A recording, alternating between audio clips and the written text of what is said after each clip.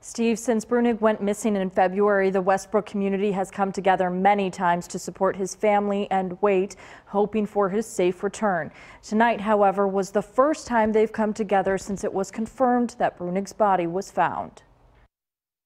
Anyone that knew DJ, whether it was a short period of time or a whole lifetime, could say that he's an undescribable human being. David DJ Breunig's death has shaken the Westbrook community.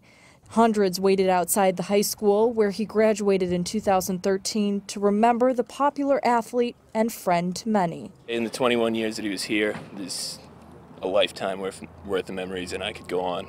He was an unbelievable athlete. That's what he wanted. He cared about Westbrook, the community, the school.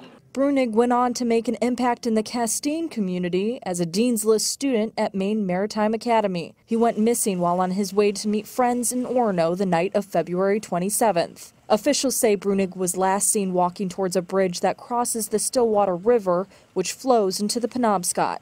Searchers scoured the banks of the river for months for any sign of him, the search coming to a close last Friday when Breunig's body was found along the waterfront in Bangor. Those closest to him are here tonight for the family he leaves behind. He was a very selfless person.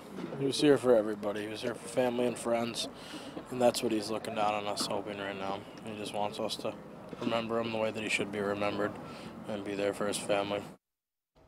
Breunig was so well known for playing sports that in lieu of flowers, many are making donations in his name to the athletic departments at Westbrook and Maine Maritime. He played for both schools.